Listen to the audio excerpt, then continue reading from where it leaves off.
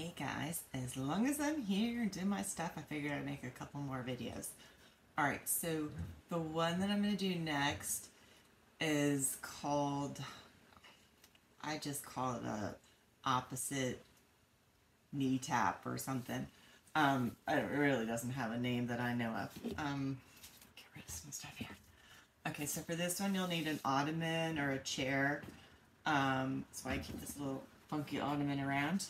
And pillow is best for your head, so you probably won't be able to see my head while I'm doing this. I might need to get a better angle. I don't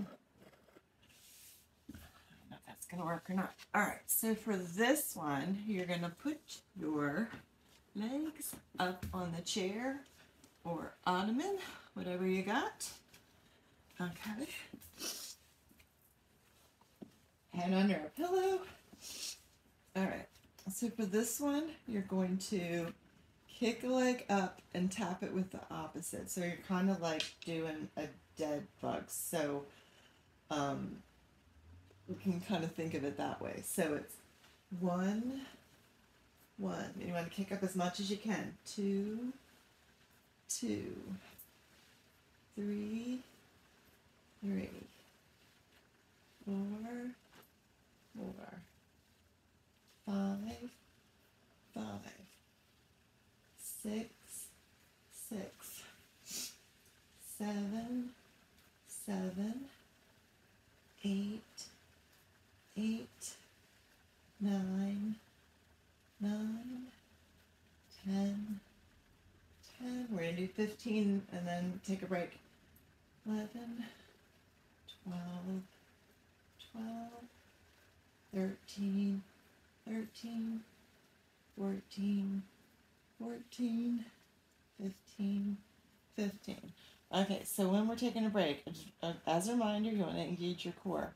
I don't know if you guys remember how to do it. It's not the best angle, but you want to pull in and up. So there's me just, and then in and up.